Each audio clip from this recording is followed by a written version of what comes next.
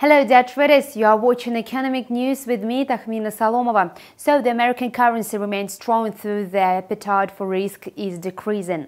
The US dollar index continued trading between 96.60 and 96.70 after the end of the American session. This trading instrument is set to end this week at high levels. At the same time, analysts anticipate that the USD can change direction amid the monetary policy of the US financial regulator.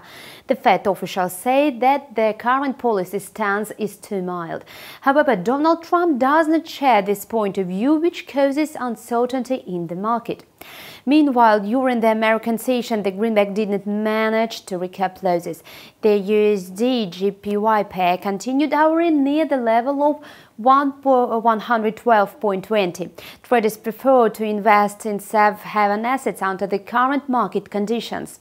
This fact can be proved by the dynamics of the risky currencies of the Asian Pacific region.